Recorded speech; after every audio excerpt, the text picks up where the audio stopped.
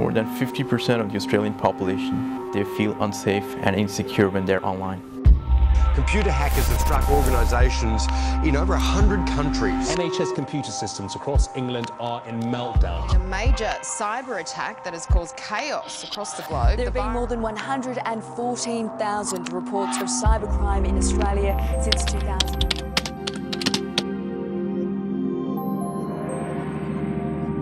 There's a skills shortage, there's a job shortage as well.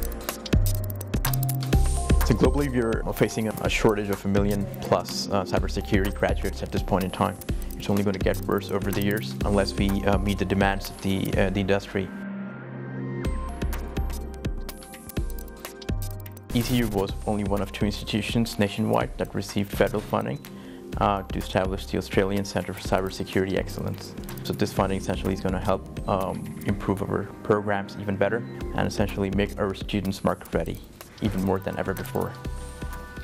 And certainly now with Internet of Things, devices are becoming more and more part of our lives. It's become a more present issue in people's minds. So we have to get very, very tough on cyber and cyber warfare. Cybersecurity is at the very forefront of what we are doing to keep Australia safe.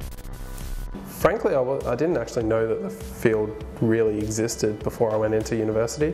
I'm a senior security consultant at Asterisk Information Security. I'm in the penetration testing team, which our basic role is to hack into our clients' networks and try and expose vulnerabilities, hopefully before the attackers, the real bad guys, do. I definitely think this is a field that pretty much anyone with an interest in technology or an interest in learning can get into. When I first started, I had no knowledge on coding, no security knowledge, no network knowledge. I got taught everything here, so anybody can do it.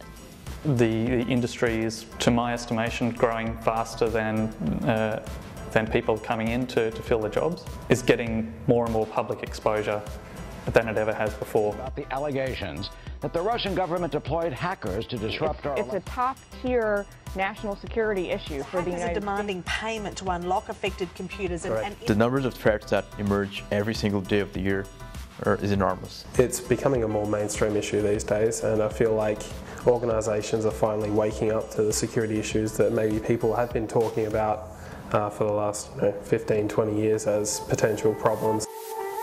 This is the new frontier of warfare, it's the new frontier of espionage, it's the new frontier of many threats. I think it's the time for cyber.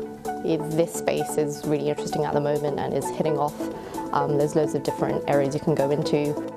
We have the best job in the world. We hack into people's systems and hopefully identify serious issues. And by doing so, we're effectively trying to make the world a safer place.